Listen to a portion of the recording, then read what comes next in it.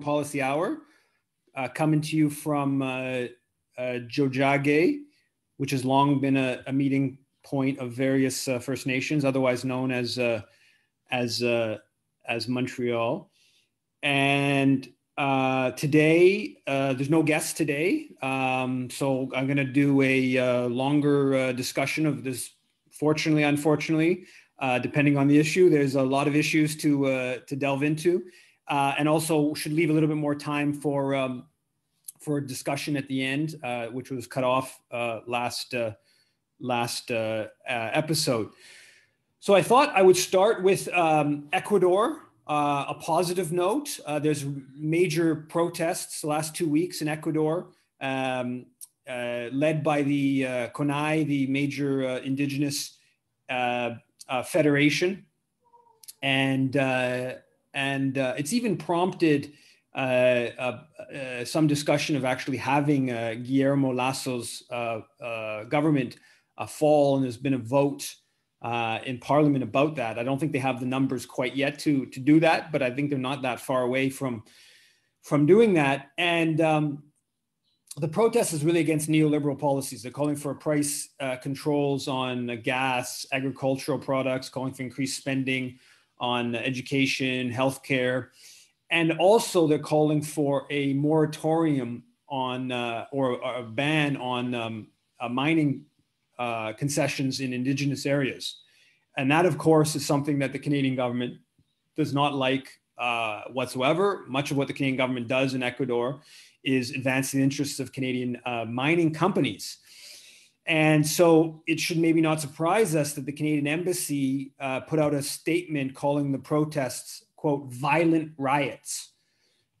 Now, in the real world, of course,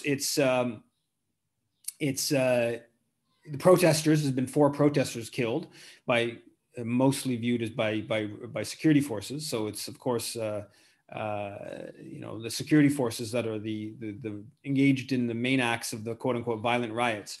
But this is just another indication of the Canadian government opposed to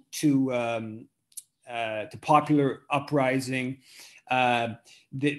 Partly because of mining, and partly also because Lasso is, one of a diminishing number of allies of the Trudeau government, staunchly pro-corporate, staunchly pro-Washington allies in a region where the increasingly there's been a rise of more progressive, anti-imperialist, pro-Latin American integrationist politicians winning in taking office in different countries. So this is an interesting development. This would be another major blow. If Lasso is actually ousted, that would be a major blow to Trudeau's Latin American strategy, which is already facing a lot of blows, and would be a blow to Canadian mining interests. I think irrespective here, it's probably putting the Canadian mining interests on the back foot in the country. And there's many examples of Canadian mining interests involved in conflicts with local communities, particularly indigenous communities in Ecuador. In another development on Canadian foreign policy that I think is also positive development, like the mass protests in Ecuador, another positive development is Irwin Cotler. And Irwin Cotler this week was forced to pull his name as the keynote speaker to a conference coming up not until November at Ariel University, which is deep in the West Bank, a controversial university that is in an illegal Israeli settlement. I mentioned this last week that Cotler was going to be giving this speech. I learned about it. I found out about it just searching his name late Sunday night last week. And that was picked up by Michael Buckert and Canadians for Justice and Peace in the Middle East. Ultimately, Independent Jewish Voices picked it up, Canadian Palestine Association, and then the Palestinian representative in Ottawa, the Palestinian Authority's representative in Ottawa reached out. It's not clear who she exactly reached out to, if she reached out to Kotler's office or she reached out to somebody within the Trudeau government to ask about this, his speaking on this university that's, contravention of international law. And I think that was on Thursday. And they told her, the Palestinian representative, that no, he was not going to be speaking at that. It's not clear if they're trying to claim that he never agreed to speak at it, or if, now that there's been pressure building that he was withdrawing. But today, Canadians for Justice and Peace in the Middle East reported that the conference schedule that's online has now withdrawn Kotler's name from the schedule. So it appears what the Palestinian representative reported is turning out to be true. So this is this is not a huge victory. We shouldn't exaggerate, but it's a small little victory that is a blow to the Israel lobby in this country.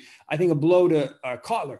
Personally, I was hoping that Kotler was not going to make this decision this quickly. I was hoping that we were going to have weeks, if not months, to build pressure on this question and to discredit the special envoy to combat anti-Semitism, the position that Kotler has, which is not a special envoy to combat anti-Semitism. It's a special envoy to deflect criticism of Israeli apartheid. And Kotler has done a lot of things that suggest that that's the real objective, is to deflect criticism of Israeli apartheid. But this speaking at a settlement university, which is even the Canadian government officially says contravenes international law, the settlement of the Ariel settlement, a university that's very controversial within Israel as well. Even Israeli academics, many Israeli academics have boycotted the university. There's been international campaigns to boycott the university. So this is an initiative, or Kotler speaking at the Ariel really speaks to him representing a belligerent, particularly belligerent strain of the Zionist movement or of Israeli politics. So to me, this was a question of the longer this could play out, the better from the standpoint of exposing what Kotler represents. And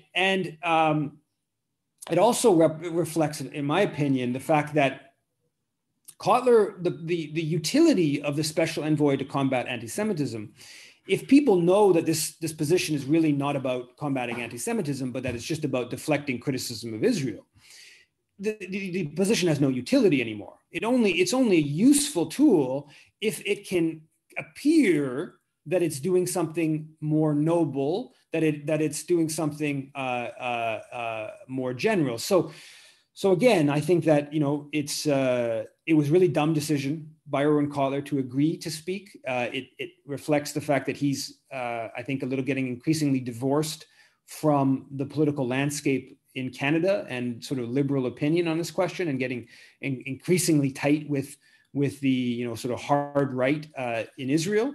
But it nonetheless, it's a small victory. It would have been probably better if the victory came in another month from now, when there was even more attention focused on the issue. Now, Erwin Kotler is an interesting character. This is somebody who is very influential player in on the Palestinian question, on Israel more generally, and I would say even on Canadian foreign policy. He, of course, is somebody who's defended. He hosted basically a war rally last year when Israel was destroying Gaza for the fifth or sixth time in the recent last 15 years. He's defended all the previous Israeli assaults, which left thousands and thousands of dead in Gaza. He's somebody who's opposed the International Criminal Court prosecuting Israeli officials. He's somebody who called on Canada to move its embassy to Jerusalem. So he's taken all kinds of very extremist positions over the years on the Palestinian question. And he's somebody who's been pushing this whole idea of the new anti-Semitism. It actually goes back decades, into like the 1980s. He was pushing that idea, which he just sort of repackages every few years. But he's also somebody who, if you look at his politics more generally beyond Palestine, Israel, and I think that is central to his politics. He's somebody who is a staunch Zionist, and he targets Iran partly as a way to undermine Iran as a counterbalance to Israeli power in the region. But more generally, if you look at his sort of human rights, he's framed as a human rights lawyer, activist. If you look at his human rights record, it's overwhelmingly he focuses on the rights record of countries that are targets of Washington, right? He's concerned about human rights in Russia and China and Venezuela, and he was right at the center of the campaign to bring Venezuela to the International Criminal Court. He was part of this organization, American States Initiative, to basically condemn the Venezuelan government. He's a lawyer for major opposition figure, hard right opposition figure in Venezuela. So he's been right at the center of pushing an aggressive campaign that obviously the Canadian government, American government, have been waging to try to oust the Venezuelan government. So he's really a human rights lawyer at the service of empire, right? He's a human rights activist at the service of empire. If a country is under the boot or is in the crosshairs of Washington, Erwin Kotler is finding out, raising the question of human rights in those countries. Look to find out Erwin Kotler talking about human rights violations in Haiti that the Canadian government is largely responsible for, and you'll find nothing about that. Very little about human rights violations in Libya after Canada bombing, or Afghanistan during Canada's war, et cetera, et cetera. So not only is it human rights at the service of empire to enable more aggressive policies, in anybody who has a little bit of seriousness about their politics. Of course, you focus on the crimes of your government and of those institutions that you have the most responsibility over. And Erwin Kotler basically never does that. Do we have the video? So I'm actually going to just show a quick video of disrupting Erwin Kotler 3 years ago. Go ahead.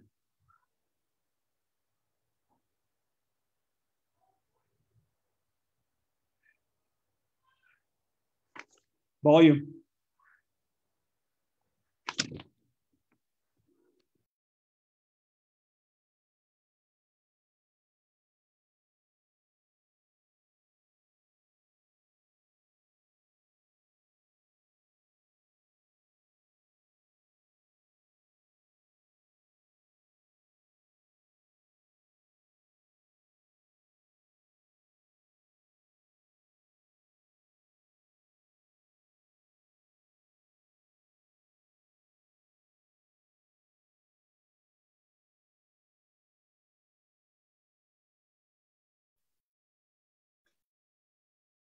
I don't think we can hear you. You're muted.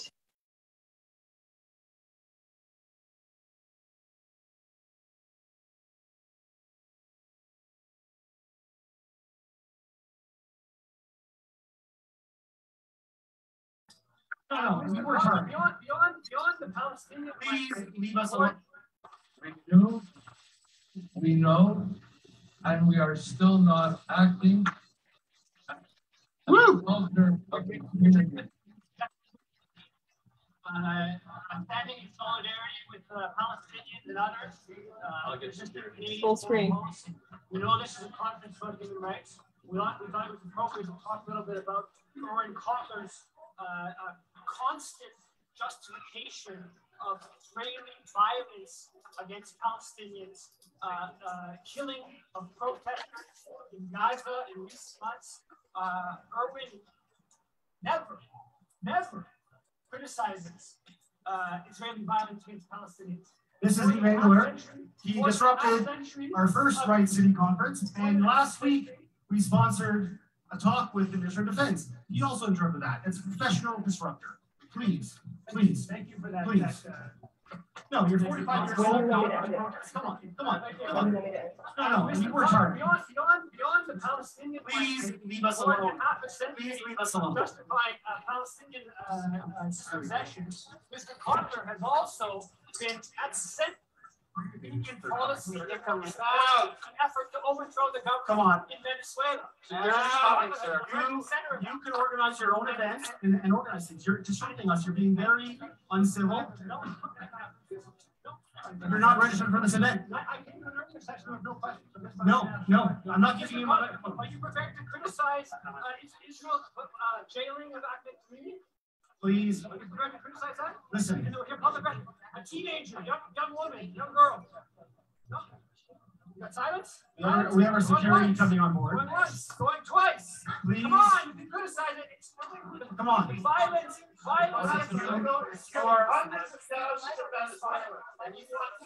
That was a disruption from 3 years ago, and it was actually Dimitri Lascaris followed up with a very more clinical, I would say, kind of lawyerly grilling of Erwin Kotler.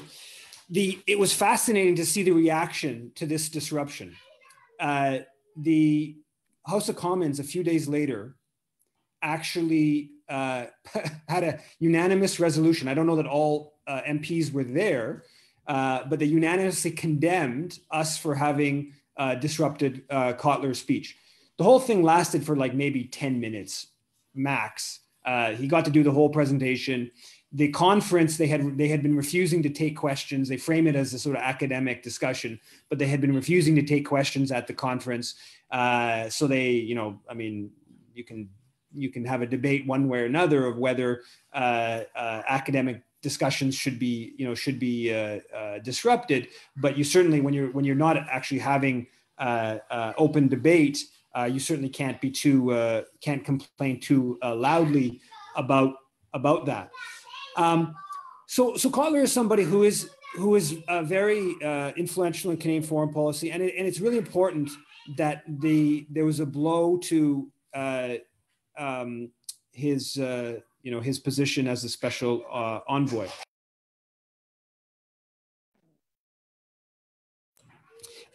So shifting gears to the issue that I wanted to spend the most time on discussing, and it's really kind of a remarkable what's developing here, is the question of Ukraine and the fact that Canada is clearly now has to be understood to be at war with Russia.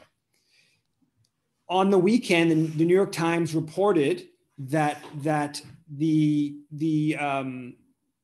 Canadian Special Forces, alongside American, UK, and French special forces, are on the ground in Ukraine, providing assistance, gathering intelligence on Russian forces, training, other assistance to the Ukrainian forces.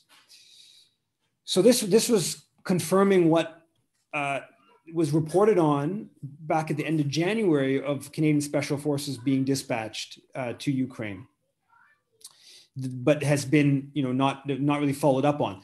The Department of National Defense and Minister Anand's office failed to respond to the Ottawa Citizen to ask about this report in the New York Times, which included stuff about the CIA's operations in Ukraine, and just adding more layers to what was already different reports had put out about just the extent to which the U.S. and UK special forces and other countries' forces are part of this war. At the same time, there was a report that a couple of media outlets talked about how Rick Hillier, the former chief of the defense staff, the Canadian military, that he's taken up this position with the territorial defense, heading up this new council to advise and to fundraise and to equip the Ukrainian territorial defense.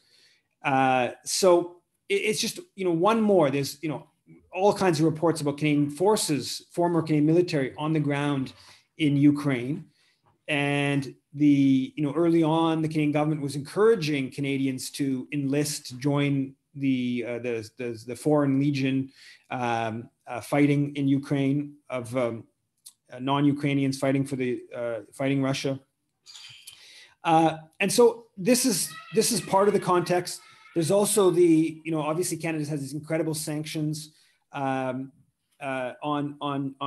Russia, which is part of the war effort. Canada's providing all kinds of money to Ukrainian military, lots and lots of weapons. More than $600 million in Canadian weaponry has either been sent or is allocated to Ukraine.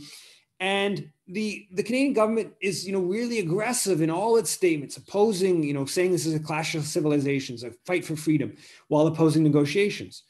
The sanctions, the international sanctions campaign, which is unprecedented, of taking Russian assets, seizing a central bank, $300 billion in Russian assets. That's Chrystia Freeland that led the charge on that. Just a couple of days ago, Canadian Parliament passed confirmed the legislation that the Canadian government has put forward to take the seized Russian assets and give them to the Ukrainians. So Canada's been pushing other countries to follow suit. There's been a certain degree of reticence, I think, from different countries on that question, because that, according to a CBC article, that almost certainly violates international law. But the Canadian government's right at the forefront of that campaign. And it's important, once, the idea about the seizing the assets is as putting pressure on Russia to change path, right, to end its war. But once you seize those assets, now you've lost any sort of anti-war logic, because now the Russian government has no interest in trying to change direction in the hopes that they'll get those assets back. Now that you might as well keep going. So that's I think an important point. As part of the sanctions that Canada has been putting on Russia, there was I guess it's a bit more than a week ago, but there's been a series of reports that have come out about there's important part that Siemens, the big German company, has a plant here in Montreal that has been doing repair work on part of the Nord Stream 1 natural gas pipeline. And because of Canadian sanctions, the Canadian government is refusing to allow the repaired part to be sent to Gazprom, the Russian gas company. In response to this, the Russian government has cut its natural gas exports to Germany. There's some debate about whether they're doing this because it's actually preventative or this is just a pressure tactic. I don't really know one way or another, but irrespective of what the reason is, or whether Gazprom felt they had to do this, or if this is just a Russian pressure tactic, the effect of this is to cause all kinds of damage to further damage to Germany, and all kinds of concerns around natural gas imports, major impact on its industry, which is really concerned about its energy source. Obviously, the price of natural gas has been going up in Germany, and to me, this is kind of illustrative of a part of understanding the sanctions and Canada's position on the war in Ukraine and the fight with Russia, which is that Canada can pursue these sanctions, this policy with Siemens, the German company, and others. Yes, this has an impact. There's no doubt this has an impact on corporate Canada and different economic interests in this country. But the real, beyond Russia and Ukraine, which are obviously the main victims in all this, primarily Ukraine, of course, but the main victims of this policy are Germany and continental Europe, France, and the Canadian government is relatively insulated from the real costs of this. And if you actually look at increased commodity costs, like yes, consumers in Canada are paying more, but Canada's a major producer of a lot of these commodities that the price has gone up drastically over the past 4 months: oil, other minerals, etc. So the sanctions regime that Canada is pursuing is, to a large extent, is actually the effect. The major costs are being borne by continental Europe. Going further with this whole dynamic of how this is playing out, this week it was announced that the European Union granted Ukraine a step towards joining the European Union. Now, the European Union basically felt like they had to do this because they had to express their solidarity. It probably doesn't really mean that much maybe in the long term, but probably it's not going to actually ultimately get status. But irrespective, let's just say Ukraine joined the EU tomorrow. Well, Ukraine had before the destruction of its economy, and 5 or 6 million people driven from the country, and all that's happened over the past 4 months. Before that, it was the poorest country in Europe, right? It has a GDP of like not much more than $3,000 a year, right? It's like 40% of Mexico's GDP, right? So basically, European Union, and now it's things are that much worse. So the European Union is basically going to bring in a charity case, a country that's going to be dependent on huge amounts of resource transfers from the rest of Europe to Ukraine. And so yes, this might benefit Washington and Ottawa geopolitically, but from the standpoint of the economies of Germany, France, this doesn't make any sense. And a lot of there's been obviously part of understanding the Ukraine question has been that Washington wants to keep Europe under its geopolitical umbrella, and NATO is the main tool of that. And obviously Germany, France, and Italy understand that in part what the effect of all of this and even the intent is to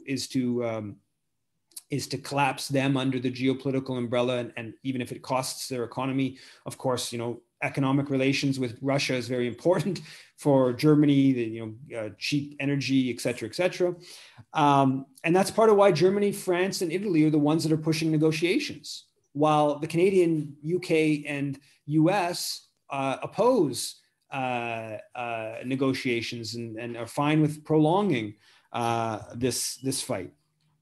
Another part that of the Russia-Ukraine thing that Canada's really been pushing is the food shortages, and this is a real issue, right? There's people that are being negatively affected, people right on the margins in places like Somalia, Egypt, that are being harmed by the constrained grain exports, right? Both from Ukraine, but also from Russia. And the explanations for why those exports are not getting out as much, there's various factors. Part of it is that the ports, Ukrainian ports have been there's Russian vessels. They've also been mined by the Ukrainians. So the war has disrupted those exports, and Russia deserves a large degree of blame for that.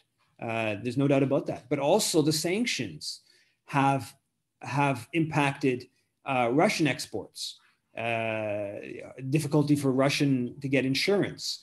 But the Canadian government has really decided that the food shortage question is something they're going to try to really weaponize and to focus on blaming Russia for the whole question, when in fact the question is much more complicated than they're framing it. And at the Commonwealth Summit that the Trudeau was just at, and I haven't dealt with that, but some interesting developments there as well. But at this Commonwealth Summit, the Canadian government really tried to focus on the food shortage question, and the Canadian media was all talking about how Russia's weaponizing food shortages, and then the Canadian media framed it as Canada was going to take the complaints of the African countries around food shortages, and they were going to take it to the G7 and bring this issue up. But in fact, it was Canada that was pushing the African countries of the Commonwealth to blame Russia, and the African countries are actually saying that it's more complicated. They're actually blaming the sanctions in large part on Russia for the food shortages. But one of the things the Canadian government's done with the food shortages is they've created this whole coalition of NGOs that they're gonna match funding for to deal with the food shortage question. And this is a real clear example of how Canadian aid, so Canada is going to provide aid to NGOs dealing with food shortages in Africa and elsewhere that is caused by the war in Ukraine. But this is a real clear example of how NGOs and Canadian aid is really a geopolitical tool, right? So the aid funding is really designed to hype up the question and to put more blame on Russia, and potentially even lead to an effort, and this has been discussed, about trying to send naval vessels to the Black Sea to escort Ukrainian vessels taking grains out of the country. Well, that would basically lead to fighting with or potentially to fighting with Russian naval vessels and all the escalation that could come from that. But basically it's about the demonize, blame Russia, try to build as much international attention to blaming Russia to justify more weapons, to justify more military being deployed, et cetera, et cetera.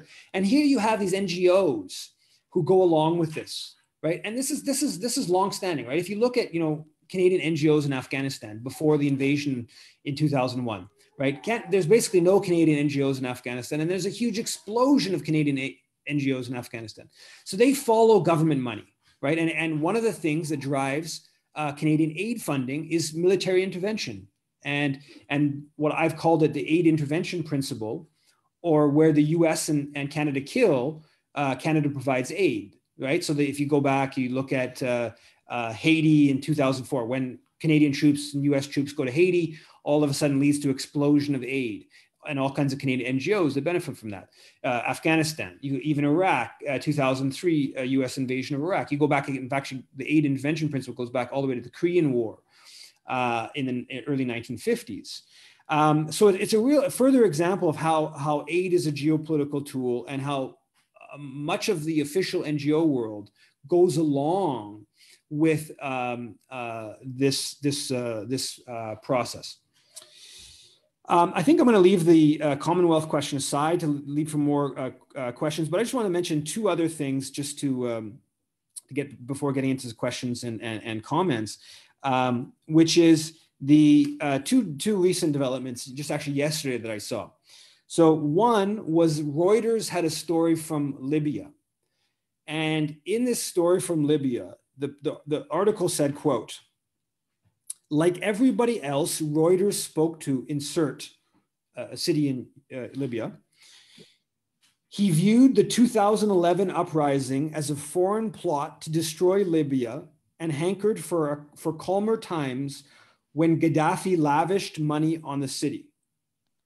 So this is a real damning comment on Canadian NATO destruction of Libya in 2011, right? Everyone in the city, according to Reuters, is saying that this was better before we did this. This, of course, won't get any attention in Canada, right? Mm. There's no one's going to be held to account for having voted for bombing Libya. There's no Canadian military officials that are going to be brought to the International Criminal Court. There's no commentators who justified the war, basically no hit to their status or their standing. But nonetheless, it's important for us to remember that the impacts of Canadian imperialism. Another one was protest in Port-au-Prince yesterday. So yesterday in Port-au-Prince, Haiti, thousands and thousands. You can go on the Haiti Information Project's Twitter to see some of the images. Thousands and thousands marched, basically in support of Jean-Bertrand Aristide. and the Lavalas movement, Mm. right? And so 18 years ago, we helped overthrow Aristide. The American Canadian Special Forces secured the airport when American Marines in the middle of the night took him and literally physically put him on the plane and dumped him in the Central African Republic. And then, all kinds of, before the ouster, in the lead up to the ouster, and then after, all kinds of liberal Canadian officials, commentators justified Aristide as the devil and horrible and he's a tyrant and all, killer and all kinds of endless kind of, he stole huge amounts of money and everything that you could imagine was said him. And yet here, 18 years later, when Aristide has no power, hasn't had any power, over anything really for 18 years, still thousands and thousands march in support of him being engaged being brought into the political process, right? Putting to lie, of course, the fact that what was used to legitimate the coup, and again, this is no one in Canada is going to be punished for overthrowing the government. There's nobody brought to the International Criminal Court. There's none of the politicians are going to even really have their standing undermined in the official record. But nonetheless, it's important to mark these occasions and to see that this is yesterday in Haiti there was resistance to Canadian imperialism. The people commentating to Reuters were rejecting Canadian imperialism. So on that note, I thought I would I'll leave it open up to questions and comments. And Laura, I think you if you could mute yourself, that would be much appreciated. Oh, sorry.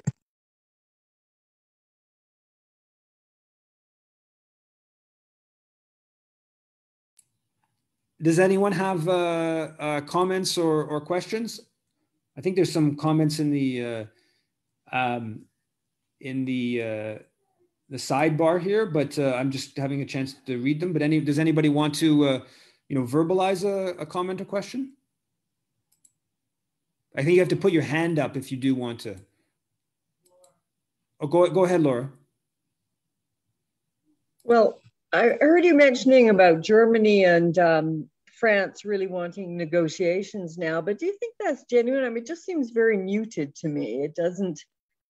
Are they really pushing for negotiations after this latest G7 meeting? They all seem to be thumping their chests, and I just wonder: is there a genuine push for negotiations from those two countries? No, I think would be not I don't know for sure, but my sense is no. But that's if what you're saying is, are they willing to get into an open fight with Washington over the issue? The answer is no. But the Italian government put out a whole plan for ending the conflict, right? That's a couple of weeks ago. If you go back to the Minsk Accords, that's the Germans and the French that negotiated that, right? The Americans, Canadians, and British worked to undermine those peace agreement to end the conflict in eastern Ukraine. So the Germans and the French, they're facing much more of the brunt of the economics costs of this war. There has been a historic tradition in French politics specifically about efforts to have security arrangements in Europe outside of NATO, right? De Gaulle, presented some of that, and so there's a history there. That's something that the Americans have always tried to undermine, right? They want NATO to be the lead security arrangement in Europe. So yeah, is it genuine? No, I don't think Macron is willing to get into a real fight with Washington over it, nor is the German or Italian governments. But there's clearly a much greater desire for that there than there is in Ottawa.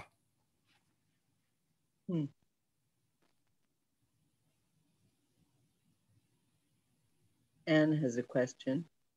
Go ahead, Anne.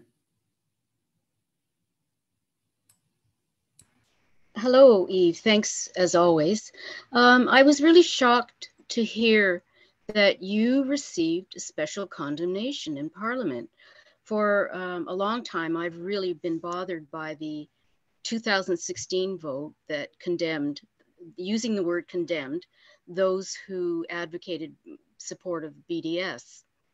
And that vote was a conservative motion that was supported by the Liberals and grudgingly not supported by the NDP. But that was February 22nd, 2016. And do you know the date that your event, so to speak, occurred? I don't know the date. It was like 3 or 4 days, maybe a week after the disruption. And I think that it's on I posted the video of the disruption of Kotler on my Twitter 5 or 6 days ago when the Ariel University stuff came out. And I also posted a video of Dimitri grilling him, and quite frankly, Dimitri did a better job than I did. So take a look at that too. But I don't know the date. It's sometime in 2019. But I'm pretty sure the Canadian Jewish News did an article about it. So if you punch in Irwin Kotler, House of Commons resolution, Concordia disruption, I'm pretty sure that comes up in Google. And I should say, I just want to actually go further with that. Like one of the things, I've written when researching Kotler and also researching Elizabeth May, for instance. Elizabeth May did all kinds of events on Iran and one on Venezuela with Kotler. Right. So Kotler has this kind of glow as this like human rights official. And so people like even Elizabeth May, I think she probably would reevaluate that now, because as she's moved into, more understanding of Palestinian dispossession and oppression, I think Kotler, she understands that Kotler is, supports that. But for many years, someone like Elizabeth May, was clearly, this is from the outside, the appearance is that Kotler was leading the charge on like Iranian dissidents that had been jailed, and Elizabeth May was sort of lending her name to the Kotler-led sort of initiative, and it just speaks to how he has this sort of glow in the dominant media as this civil rights kind of attorney. Another thing, I pointed this out a few places, and I think it's kind of startling, is like Alan Dershowitz. Alan Dershowitz is is a senior fellow at Kotler's Raoul Wallenberg Center here in Montreal. Well, Alan Dershowitz is somebody, he's got this, horrible anti-Palestinian record. He's was Donald Trump's lawyer, but he's also like accused a sex offender, a rapist, who was right at the center of the whole Epstein scandal. He was Epstein. He's the one that got Epstein the scandalous deal back in 2008 or whatever, where Epstein basically didn't go to jail for all this. And then he's been accused and there's a whole court case going on about that, in raping one of the women, and yet he's still on the board of Kotler's, or he's still on the senior fellow with Kotler's, with people like Thomas Mulcair and Cindy Blackstock, Indigenous Children's Initiative, and a few other people. So it's really amazing to see how Kotler sort of still has this sort of glow of kind of human rightsy kind of stuff. I think it's being undermined, and I think something like speaking at a really not a good public relations decision on his part to lend his name to speaking at a settlement university. But yeah, the fact that the House of Commons put forward a resolution that was ostensibly unanimous condemning us speaks to how Kotler has this sort of glow of being the human rights activist. Thanks so much for your response. But, I also am, well, I had long since learned to despise Dershowitz for other reasons, of course, but think that Clarence Thomas and Kavanaugh are in the US Supreme Court are basically accused of rape as well. And I just, of course, have been thinking about that in the last couple of days, but thanks for your extended response. Yuri's had his hand up for quite a while.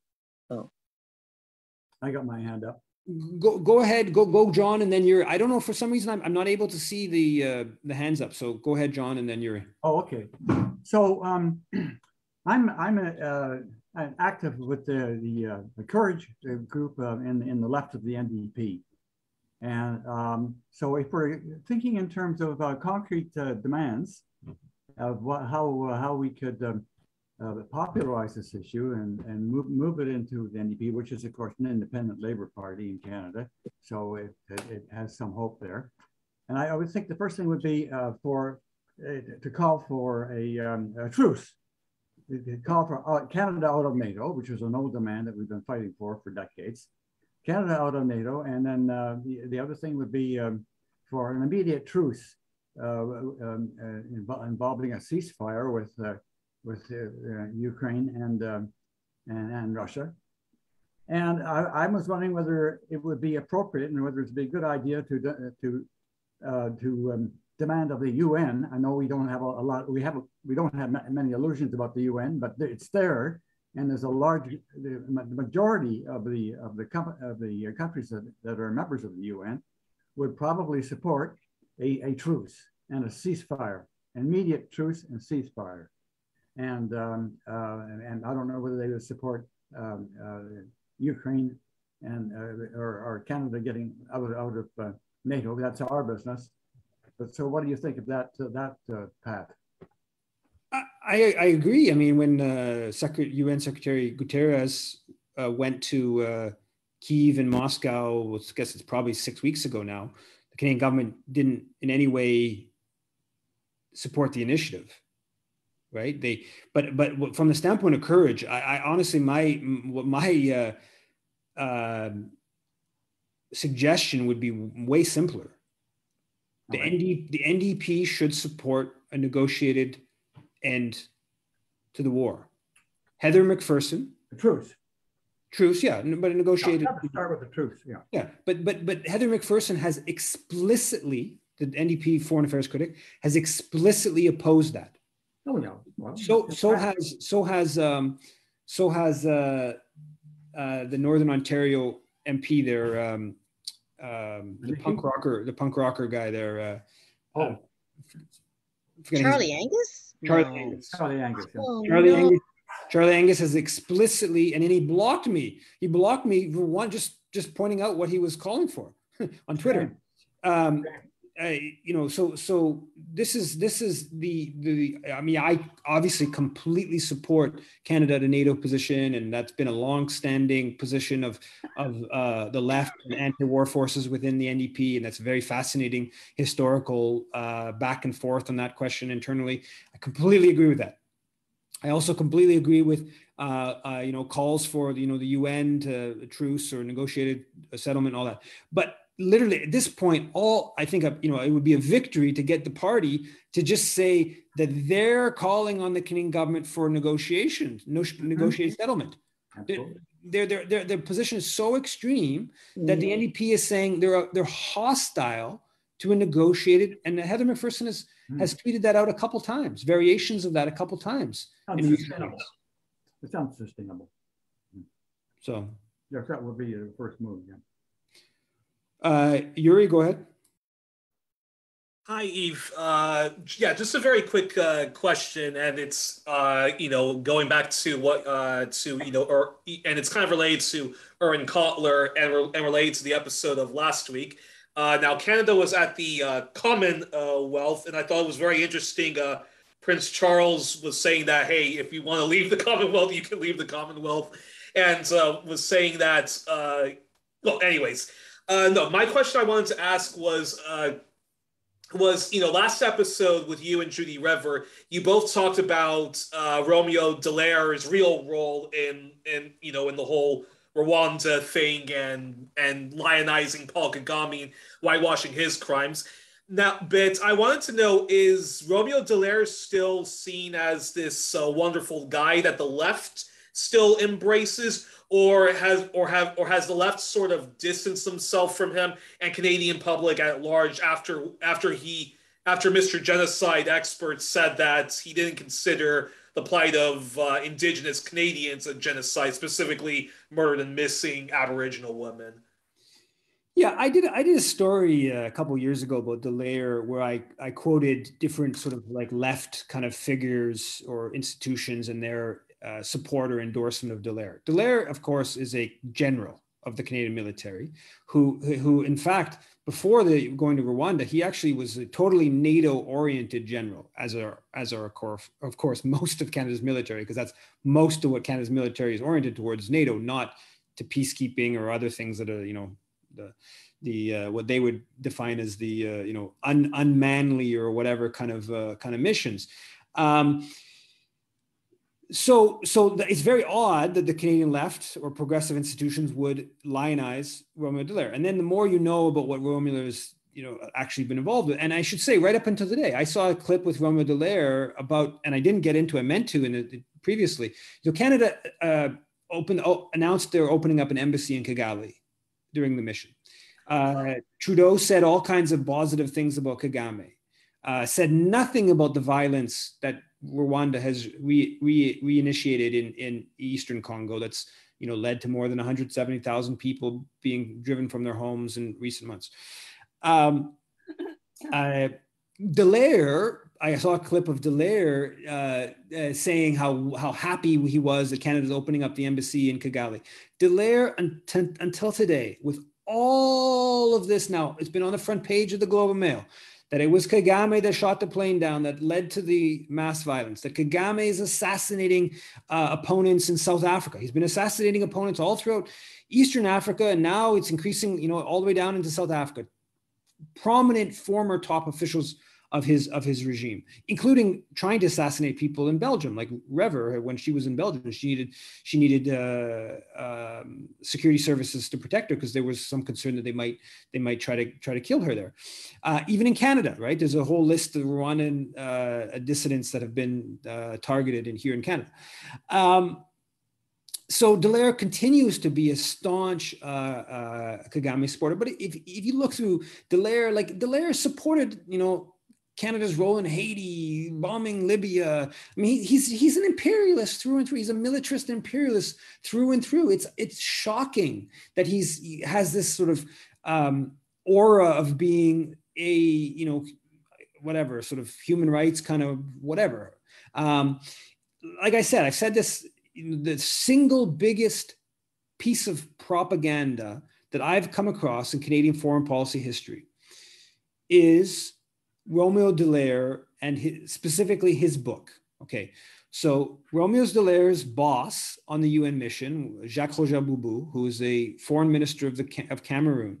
So Dallaire was in charge of the military component of the UN mission. Jacques Roger Boubou was in charge of the overall political side of the UN mission. Jacques Roger Boubou published a book called Le Patron de Dallaire Parle, so the boss of Dallaire speaks, which details Dallaire's support for the RPF, support for Kagame's forces, his breaking of UN rules, a whole bunch of mix of like poor behavior and geopolitical behavior that Dallaire pursued on behalf of Washington, Ottawa, and the Kagame's forces. Dallaire's book, Jacques Roger Boubou's book, I did a search in Canadian Newsstand in 2016, I believe, and there was, I believe it was 3 mentions in Canadian newspapers. Only one of them that you could call like sort of a summary of what was in the book. One was a letter in response attacking the summary, and one was, I forget exactly what it was, but it was sort of like, kind of critical of the book. Now, you punch in Romeo Dallaire's book into a Canadian Newsstand search, and I forget the number now, but it's like 1,700, right? It's even more. is 1,700 mentions. So, the Canadian media, you're willing to like pump out Dallaire's side of the story, but a foreign minister of an African government, right? Dallaire didn't even know, he himself says, he didn't even know where Rwanda was on the map before being dispatched. Jacques Bubu, somebody who, has a great deal more knowledge of African politics, of Rwanda, etc.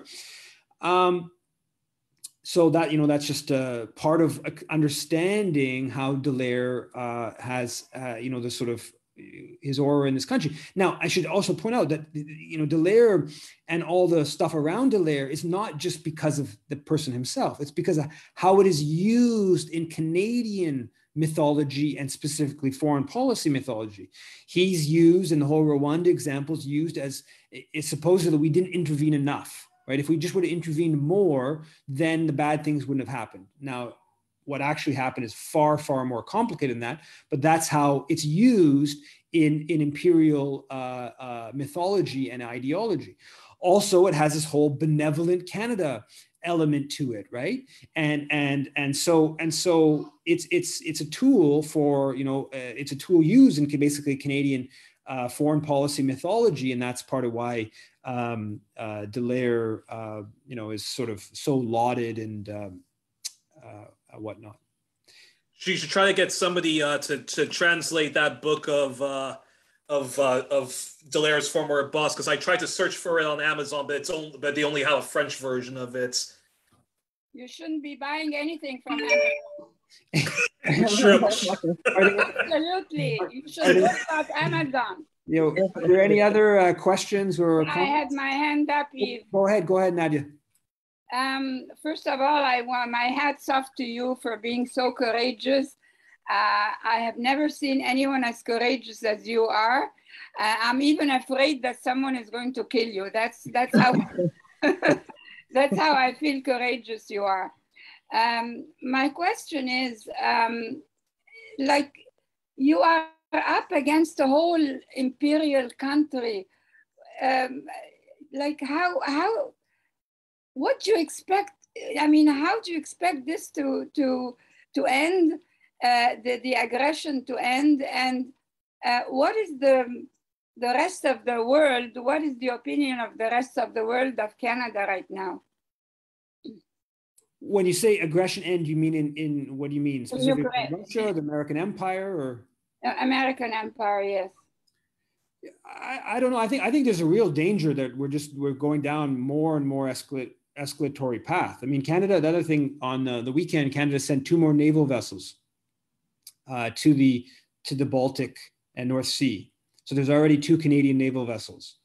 And of course, the Lithuania, their blockade on Kaliningrad, the Russian territory that's to the west, that has a real possibility of leading to all kinds of escalation. And of course, there's 700 Canadian troops in Latvia, just north of Lithuania. So if war gets into the Baltics, Canada's right on the front line there. And they're sending naval vessels clearly with that in mind, right?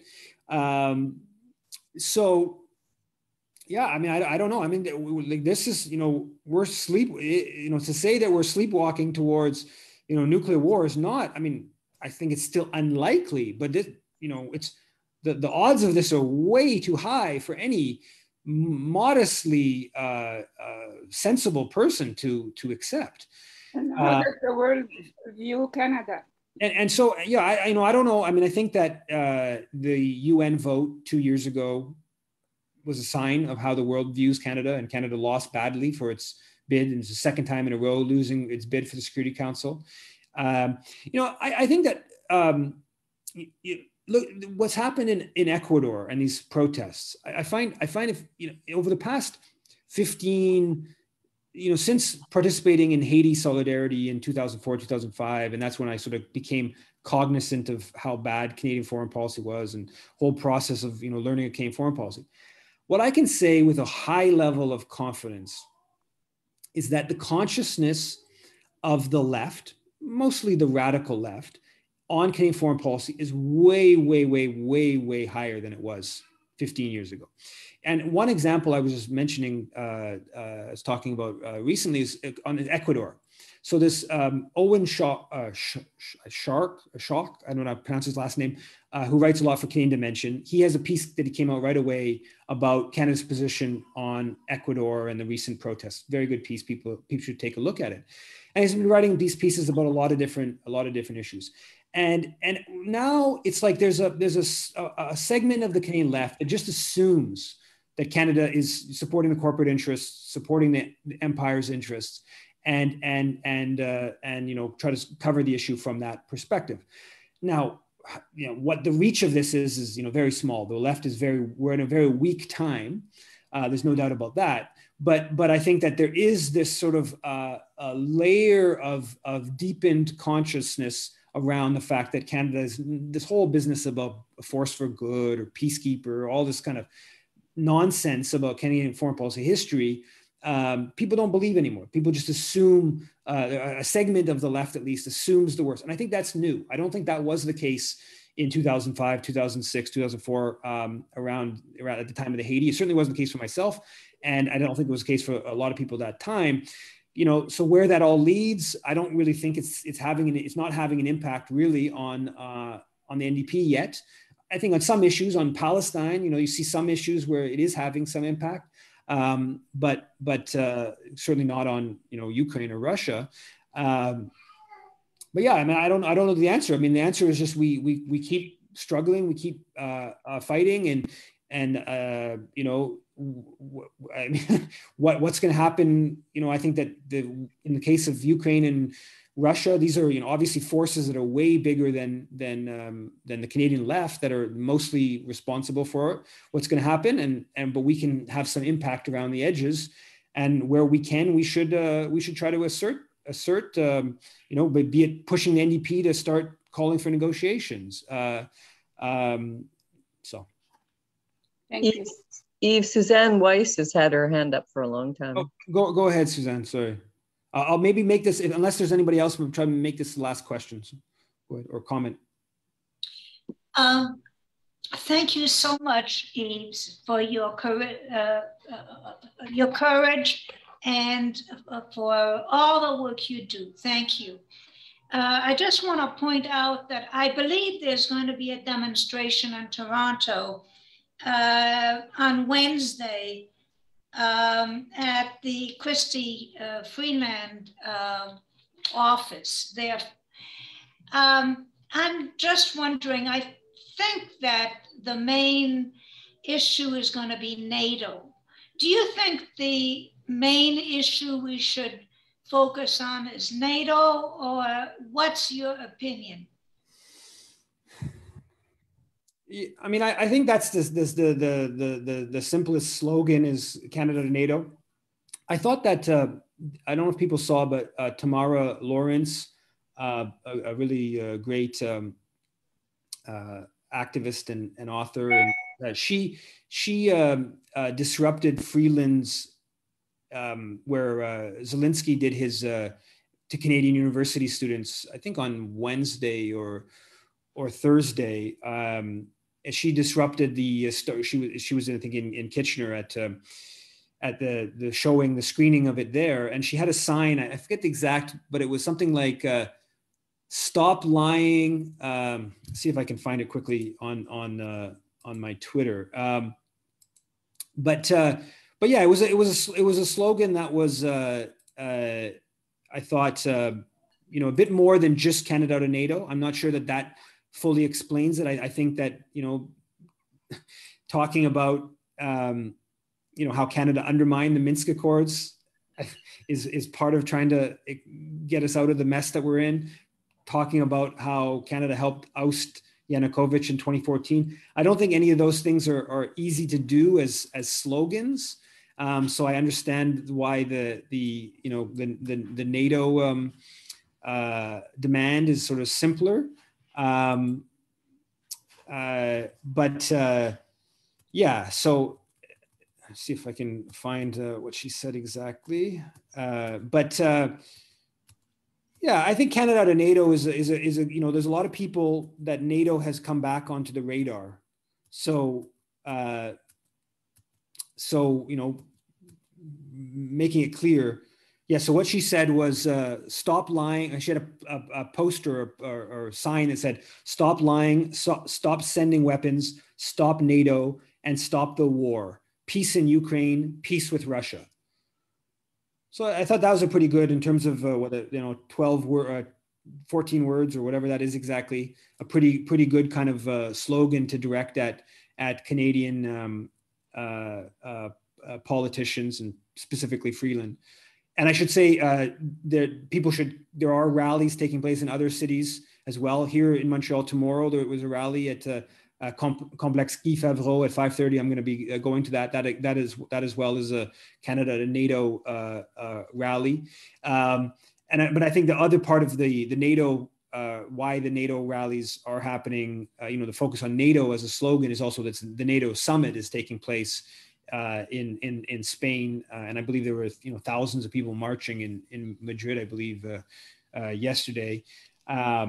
So I think that that putting that back on the Mouvement Québécois pour la Paix, when we started 3 or 4 years ago, what we really started off with was a demonstration where the whole focus was Canada out of NATO. And I think it is important for anti-war forces to put that position on the political radar, as much as it is a marginalizing position. Let's be really clear about that. But it's something that certainly needs to be raised. So I guess on that note, I'll thanks everyone for participating, and I hope you. Where did you say the demonstration was tomorrow? In Montreal, it's at Complex Guy Favreau. Oh, on René Lévesque and Saint Laurent, and it's at 5:30. Nothing in Toronto. And there's some and I believe Suzanne said it's Wednesday in Toronto at Chrystia Freeland's office. Eve, this is Laurel talking. I can't figure out how to put my hand up, but I wanted to make a comment about the recent events in England, where apparently the Conservatives lost 2 by-elections, and it's starting to look as if Boris Johnson is going down seriously as Prime Minister. And I was wondering whether you thought there was any possibility at all that Trudeau would suffer support and interest and the backing of Canadians over the next few months, over the summer, because a lot of things are happening. Inflation is up 8 to 9%. Liuna is on strike. He's lost about 50% of his support. The cost of petrol is not making that much difference to people, but it might down the road.